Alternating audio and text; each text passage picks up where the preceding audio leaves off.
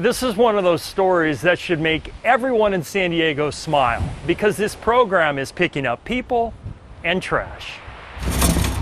You may wonder how hundreds of homeless people were suddenly put to work at $13 an hour picking up trash.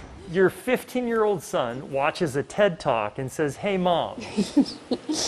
Yeah, I mean, we do talk about homelessness a lot. Carolyn Barber says 2 years ago, her son Kevin learned about a work program in New Mexico. So we ended up taking a plane to Albuquerque. Carolyn and Kevin put their own program into motion and called it Wheels of Change. My name is Colleen and I'm working with the Wheels of Change. The program just doubled in size and is on track to offer 5,000 4-hour jobs to the unemployed. This gives them a reason to get up in the morning, and it gives them a chance to work. And it gives some people a reason to live.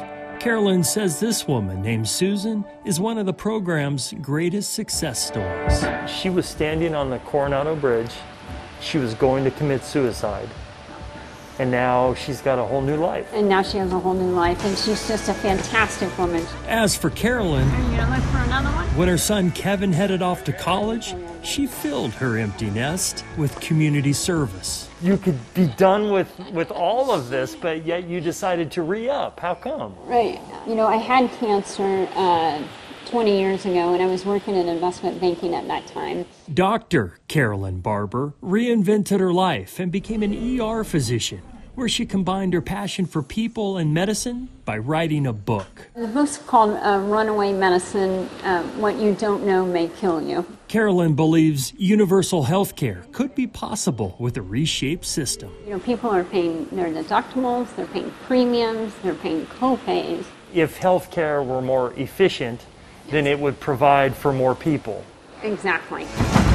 Until then, Wheels of Change is focusing on picking up trash and people. Thank you guys. 180 tons of litter have been collected so far. I mean, we're just so proud of them. In the zevely-zone, It doesn't take that much to help people.